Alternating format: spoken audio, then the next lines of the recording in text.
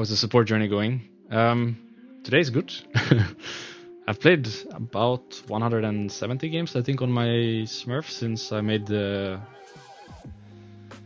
announcement. So played quite a bit, not too much, but still quite a bit. I think it's been going well. I really enjoy playing support. I mean, I knew that beforehand because I've been playing support in solo queue for a few years already, but as off-roll. But yeah, actually playing it has been fun. Trying new champs that I maybe didn't play so much before. I went on like a Rakan spree, and yeah, I really enjoy playing Rakan. I think he's so much fun. Master 500 LP or something on Smurf now. This was like unranked, no MMR account, so it took a while to get there, but I'm climbing. Life is decent, I think.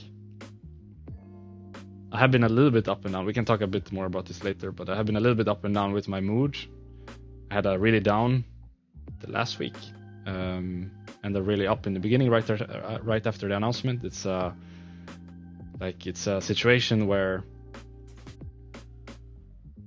things are changing, I guess. Kind of a new chapter in my life, which is why I'm chapter 4. Basically, this is kind of like turning a page in a book for me, so yeah, a lot of good stuff comes with that.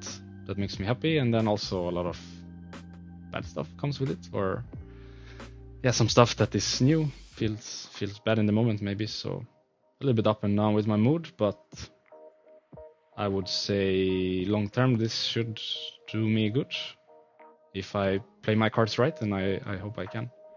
I'll do my best at the very least, and then if that's not enough, that's not enough, but I'm obviously hoping that my best will be enough and that I will, yeah, pull this off. Become a really good support. Did you play much support before you announced the swap? Well, I've played support on and off in solo queue since, I think the first year was 2017, maybe 2016, 2017. And I've always really enjoyed it, so it's not like a completely new thing to me, and it's not something that randomly came on my mind. It's been on my mind for a long time. Even thinking back to, I don't know if I've said this before, but thinking back all the way to end of 2014, maybe beginning of 2015, when Jensen was making his return to pro play, when he was getting unbanned, we spoke about being on the same team together, and it was a discussion of going to Cloud9 together with me playing support. So when I say it's been on my mind for a while, I really mean for a while, because that's literally 10 years ago. And if I didn't have faith in myself being able to pull this off, I wouldn't do it. Because I know if I int, I will just look like an idiot. And yeah, ruin maybe what could be something great on AD carry still. So I must have faith in myself. It wouldn't make sense otherwise. And I do. I did back then, I do now, I will in the future. It's just about putting the hours. Like,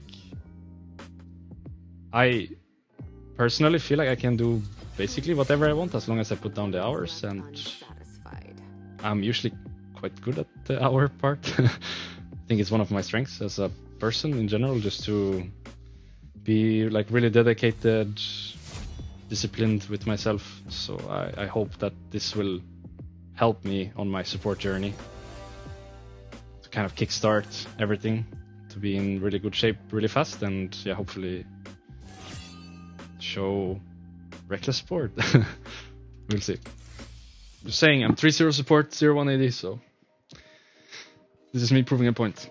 Also, I guess this is the time we can talk about stuff if there is more stuff to talk about. I feel like I kind of covered some of it earlier. Maybe not all of it, but some of it.